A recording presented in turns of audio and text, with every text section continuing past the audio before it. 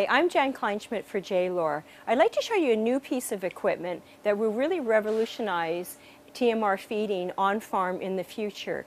It's the AgriNIR. Basically, what this piece of equipment does is it does approximate or chemical analysis using NIR technology, similarly to what you would get from your local forage analysis lab. We had the potential to do a corn silage analysis, hay analysis, high moisture corn analysis, alfalfa hay analysis, grass silage analysis, a total TMR analysis, or a soybean meal analysis.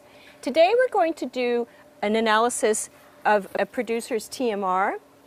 So that's the sample that was taken down through the bunk at early feed out, middle feed out, and at the end of feed out. When I turn the equipment on, I have to let it warm up and then I calibrate it. But at this point in time, I can go ahead and directly insert the example. I put the example into this cell, making sure that I have a good sample in there, and then packing it in so that it's nice and tight in the cell. I place this bar over top and then pack it in even further so that you can see the sample is in the cell, and I'll pass it through the eye of the NIR. I insert the rod into the NIR machine. I press enter.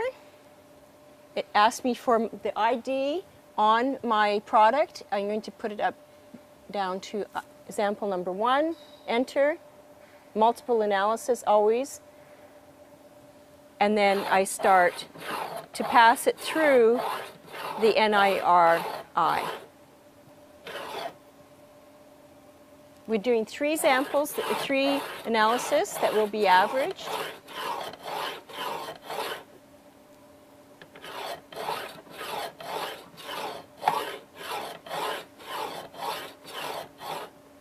I now have got my analysis. I can print it off.